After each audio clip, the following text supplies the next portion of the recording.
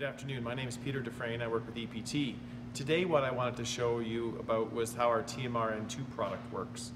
TMR-N2 is a small nitrogen generator that runs off a normal compressed air source, and the membrane itself is here. And with a regular compressed air source set at 100 psi, this essentially splits the compressed air into two streams: high purity nitrogen and enriched oxygen that's discharged there. We take the high purity nitrogen and we vent it, we direct it on top of the lube oil system, and it offers extraordinary benefits to the quality and protection of that oil. Our inlet here is connected, and this regulator is set at 100 psi.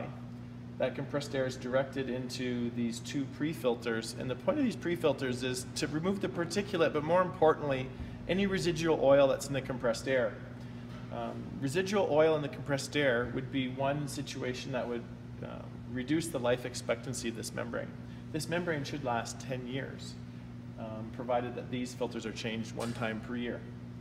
So initially we connect this, 100 psi inlet pressure, our filters are installed, and this works immediately, and we basically set our flow.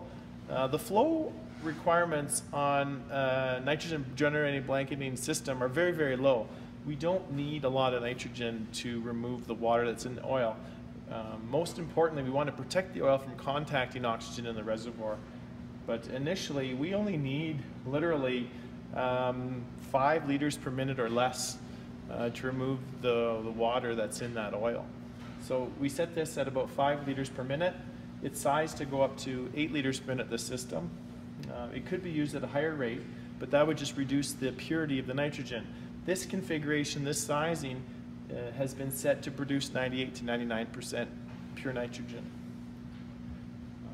For times when you need to get into the tank, in a nitrogen environment, there's health and safety requirements. Most importantly, nitrogen is a natural asphyxiant, so we can't inspect oil reservoirs without removing first the nitrogen that's in there. To do that, we can simply put the bypass on, and now we are producing just pure compressed air. So that pure compressed air now is being directed through the blanketing system at the same velocity. You could actually increase it if you wanted to, and after about 24 hours, that system would be completely evacuated of any residual nitrogen. I hope that's been helpful. If you have any more questions, please contact EPT for additional support. Thank you.